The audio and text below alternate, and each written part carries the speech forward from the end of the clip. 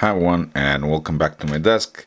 I've been recently playing with this mmWave human body presence sensors, and in this video I'm gonna show you how you can use them, how to configure them, and at the end we'll see how we can control an LED through its output using an ESP32. This one here in particular is the LD2410 version C, which has like a square form factor and can be easily controlled via serial. You can see here on the front that we have 5 pins. We have TX and RX for the UART communication. We have VCC and ground for powering, and we have an out pin that we can directly use to provide the digital output, whether the sensor has a presence or not. But because we're connecting through serial, we're gonna get much more data through it, and we'll have better understanding of what's going on. The biggest difference on using the mmWave compared to the passive infrared sensors that we've been using so far to detect movement is that this can also detect even if someone is stationary. So for example, with the passive infrared sensor, someone will have to keep moving in order to be detected as being present in a room. But with these new sensors, you can also detect if someone is standing or sitting or even sleeping in a bed, and you would still know that there is someone present even if there is no movement. And before we continue, let's thank this video sponsor, Altium 365, the future of electronic hardware development. Altium 365 revolutionized how we design and collaborate, making it easier and faster to deliver great products. With powerful data management and version control, you can securely store all your design's data and track changes effortlessly.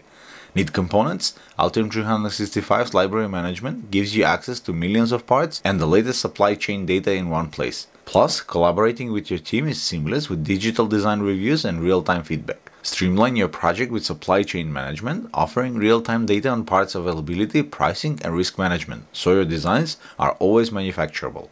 Whether you're looking to simplify complex product development processes or collaborate seamlessly with your team, Altium 365 has got you covered. To experience the incredible benefits of Altium 365, sign up for the free trial using the link in the video description. The sensor works at 24 GHz, and what's interesting about it is that you could also sense the distance between the sensor and the person that we are targeting, and there are versions of it that would also look for multiple targets, so you could detect multiple people if they're present or not. This one only sees one, and to hook it up, I'll use a USB to serial adapter, and then we'll see two variants where we're gonna use an ESP32 board. The sensor can work with distances of up to 5 to 6 meters depending on the environment, and there are several zones that we can define within that distance, up to 8 zones, where we could have a different sensitivity in each that would trigger the output, and we would trigger the, in our case later we'll trigger the LED, but you could decide to do whatever you want with the data. Now I'm gonna hook the one with the USB to serial adapter so we could see the data, and there are a few interesting softwares that you can use to visualize it. Now let's move to the computer to show you. Okay, so this is the LD2410 tool that comes from the manufacturer of the sensor that you could use to visualize the data. The default baud rate is 256,000, so, and the port that we have connected is COM5. So as soon as we connect the software, okay, why is that so? Yeah, so make sure that you only have one serial connection, because I had the serial monitor open here within the Arduino IDE to check out the output from the ESP32. So we need to close this. So let's try now. And now we've connected to the sensor. So we need to click on start to start presenting the data, and you would see here, so these are the 8 zones that the sensor has, and this is the targets that we have. You could see that it's already detecting me both in the moving and the motionless target, and the green line is the thresholds that are set for each of the zones. I'll try to go further back. You would see that we are now starting to get some distance, and if I get closer, it sees that I'm basically right next to the sensor. If I'm gonna now stand up and go for a little bit back,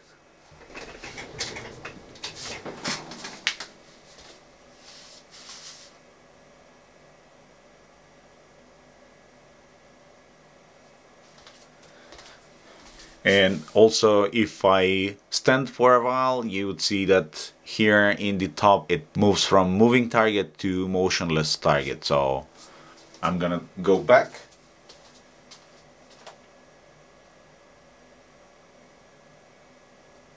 And I'm gonna try to be as still as possible.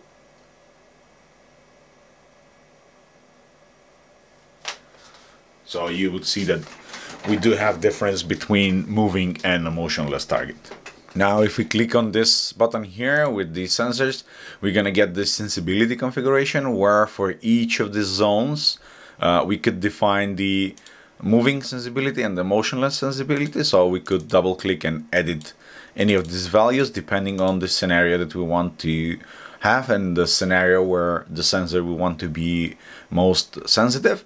So for example, you maybe don't want to be that sensitive when someone is close by, but you want to be sensitive when someone is further apart, and this is something that you could configure for the sensor, and it will amplify any of the thresholds that are at certain gate. A similar configuration tool has been made for the web as well by Albert Nisbet that I'm gonna have linked below, that we could select the baud rate here, select the port, and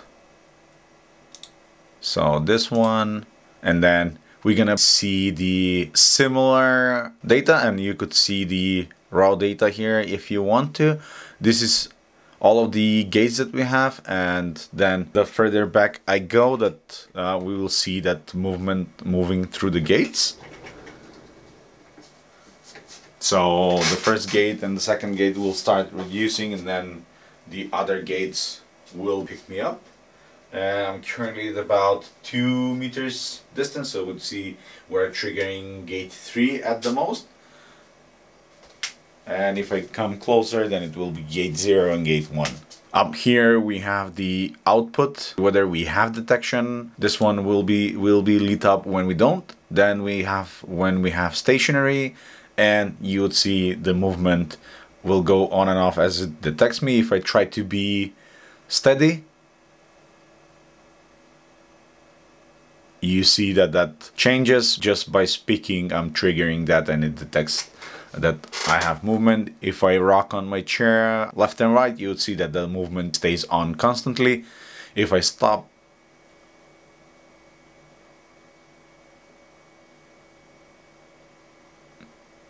then you see that it detects that as being stationary. Now for our second demo, I've used an ESP32 board to connect the sensor to pins 16 and 17 for the serial communication, and I'm using the second serial port on the ESP32, and I'm also having an LED on pin 15 that's connected also to ground with the 100 ohm resistor, so we could see visually the output. And I have this configured based on the MyLD2410 library for the sensor, where whenever we are detecting any movement, then I would turn the LED on, and when no movement is detected, I would turn the LED off.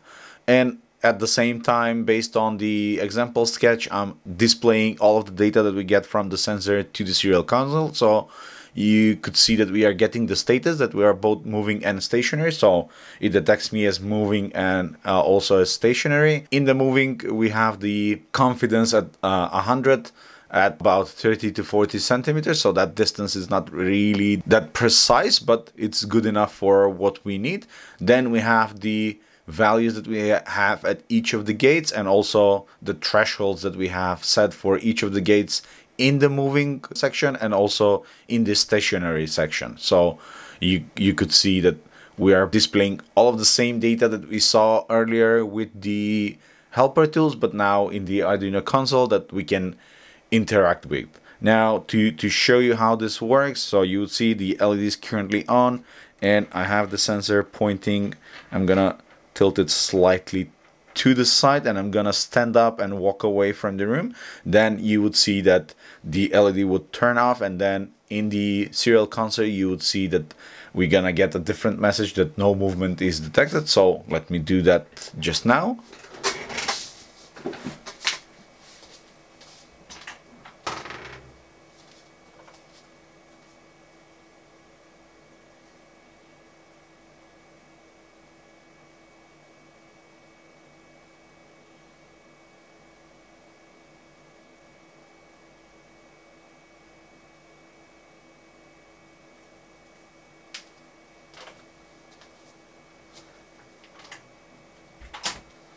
And as soon as I enter the room again, you see that the LED turns on again, and we still get the data. So we can use this to instantly control a certain light and turn it on or off based on if someone is detected within a room, and we can use this in a lot of application. In this example, I have the sensor wired to 5 volts to the V-in pin on the ESP32. And based on the specification, this can work from 5 up to 12 volts.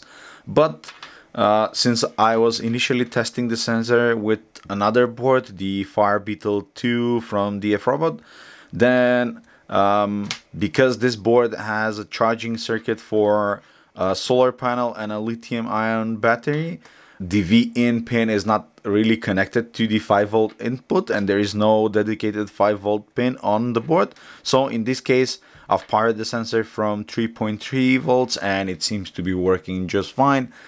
I'm not sure how reliable that would be, but it's something that you can keep in mind for your next projects. And with that, I'm gonna end the video right here. In the video description, you're gonna have all the links to the tools that I've used, and as well as the code that I have running on the ESP32 to control the LED. And that should give you a really good starting point for your project, so you could integrate a mmWave presence sensors in it. I hope that you like this video. Make sure to hit that like button below. Make sure to subscribe for more videos in the future, and I will see you all in the next one. Cheers!